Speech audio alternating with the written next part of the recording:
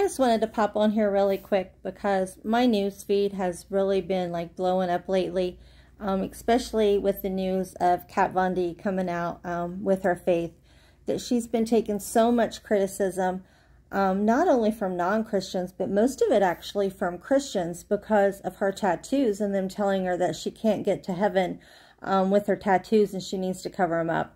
Well, I want to tell you that I am a Christian and there is no doubt in my mind that I'm going to go to heaven, and I have tattoos, and you can see them.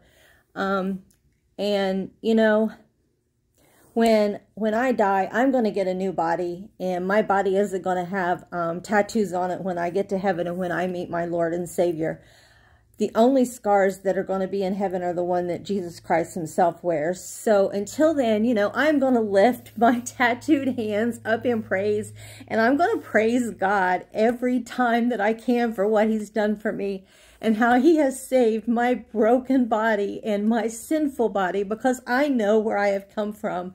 And if you are one of those Christians who are being so judgmental for her just because she has ink on her body, then you need to re-examine yourself and you need to look at your walk. Because you know what?